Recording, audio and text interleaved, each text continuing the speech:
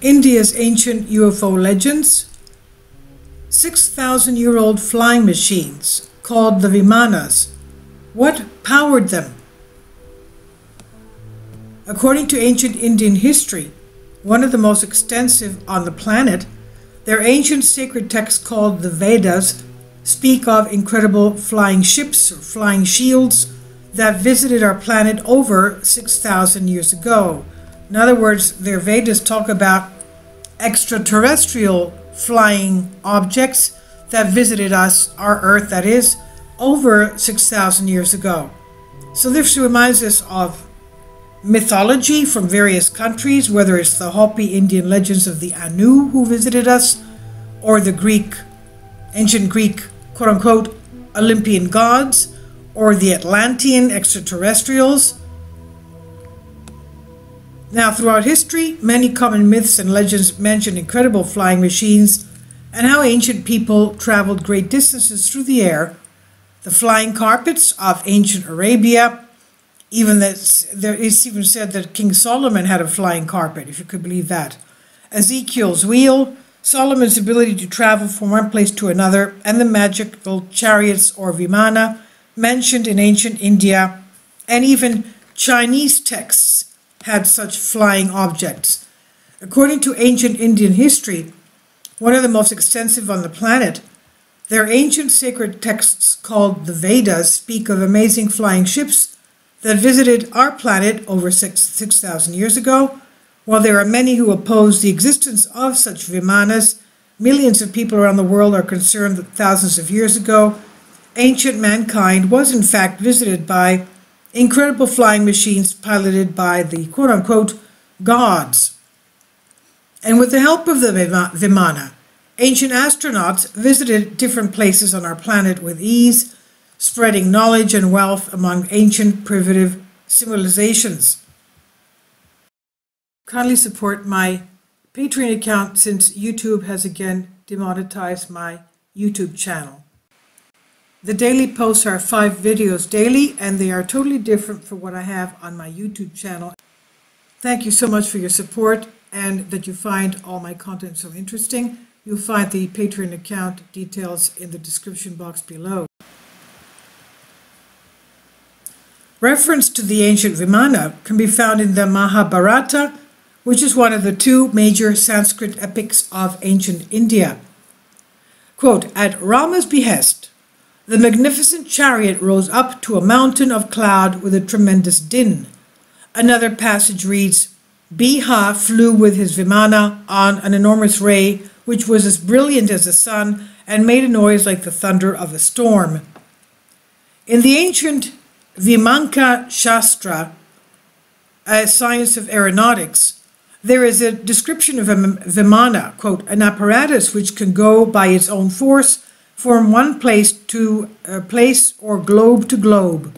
In other words, flying around on Earth and also from our planet to another planet.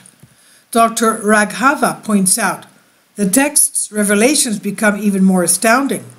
31 parts of which the machine consists are described, including the photographing mirror underneath. So it even had a camera to photograph what it was flying over. I wonder if the Nazca lines had anything to do with such craft. Now, the text also enumerates 16 kinds of metal that are needed to construct the flying vehicle. Metals suitable, Lighar 16 kinds, but only 3 of them are known to us today. The rest remain untranslatable. Another authority who agrees with Dr. Raghavan's interpretations is Dr. A.V. Krishnamurti, professor of aeronautics at the Indian Institute of Science in Bangalore. He says, it's true, Dr. Krishnamurti says, that the ancient Indian Vedas and other texts refer to aeronautics, spaceships, flying machines, ancient astronauts. A study of the Sanskrit texts has convinced me that ancient India did know the secret of building flying machines and that those machines were patterned after spaceships coming from other planets. In other words, they were used reverse engineering to create their own spaceships from patterns of other spaceships from other planets. However, what fueled these ancient Vimana? The Vaimanika Sastra, an early 20th century Sanskrit text on aerospace technology, makes a claim that the Vimanas mentioned in ancient Sanskrit epics were advanced aerodynamic flying machines, similar to a rocket capable of interplanetary flight, as backed up by the ancient alien theory. Revealed in 1952 by G.R. Joyce, the text contains 3,000 slokas in 8 chapters, which Shastri claimed was physically delivered to him by the ancient Hindu sage Bharadvaja. The propulsion of the Vimanas, according to Kanjilal, 1985, is by a, quote, mercury vortex engines, end quote, a concept similar to electric propulsion.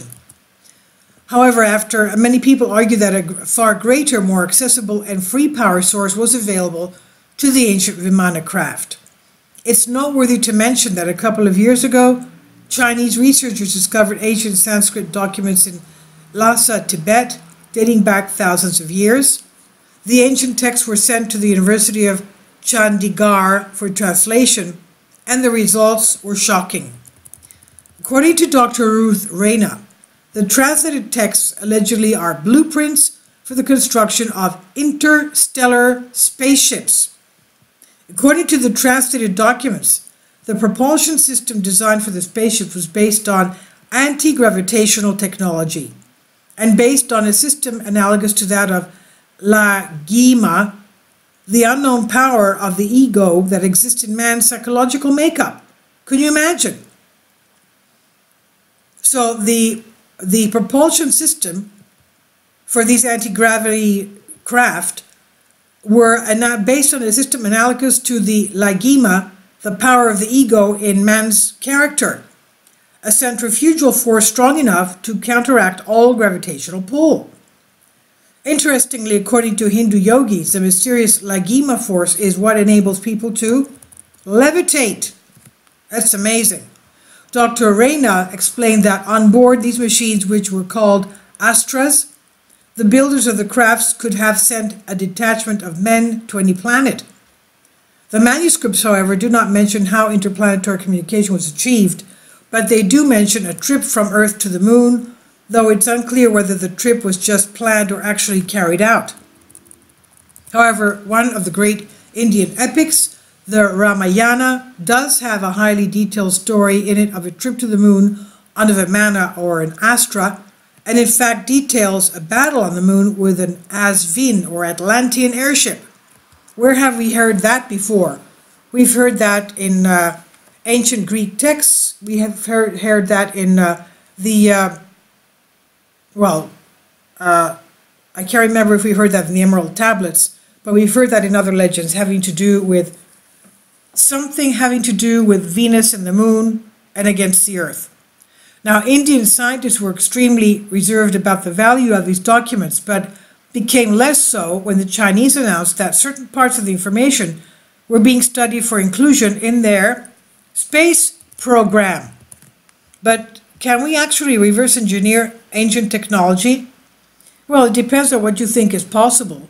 Interestingly, in the Sanskrit Samarangana Sutradhara, it is written, quote, strong and durable must be the body of the Vimana be made, like a great flying bird of light material.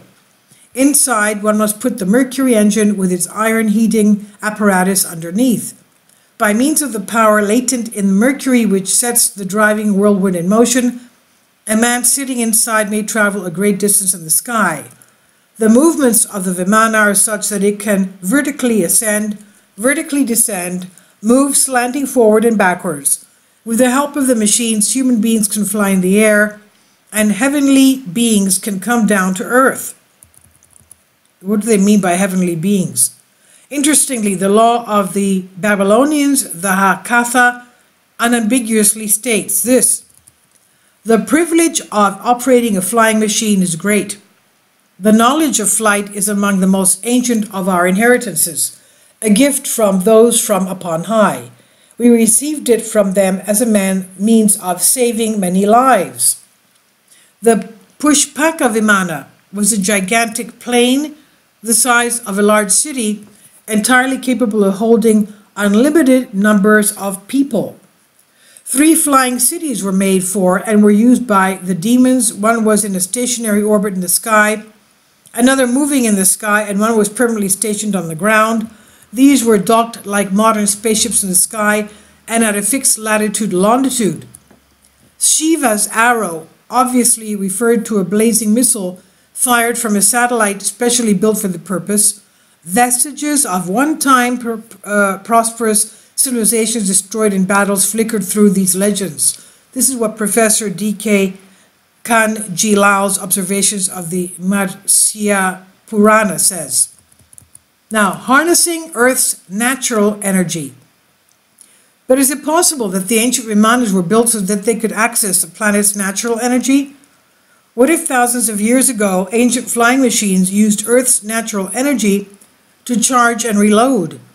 Is it possible that ancient monuments like pyramids were in fact giant energy transmitters that fueled the ancient Vimana? Interestingly, stone, like metal, can be charged and it's able to carry out electrical charges. What if ancient sites on Earth were specifically placed on so-called magnetic vortices or electrical ley lines, to be charged, that is?